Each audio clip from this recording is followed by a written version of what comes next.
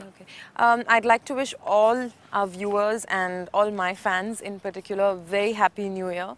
And I think a new year is always a new beginning. It's a time to start anything new. It's a new lease of life for everybody.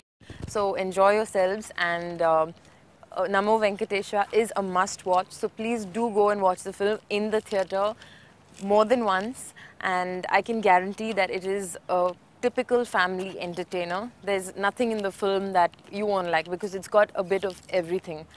So, well, this is a film that is definitely going to be fun. Um, for this New Year's, actually, I'm planning to go home because I haven't seen my house in 2 months, and I'm just waiting to go home and absolutely be jobless and do nothing because I really miss my friends and home. So it's going to be a rather quiet New Year's. I don't believe in New Year resolutions because they are usually, when someone says I've made a New Year resolution, it means they break it on Jan 1st. So I don't usually make any resolutions. When I take a promise, it's usually in the middle of the year, never for New Year's.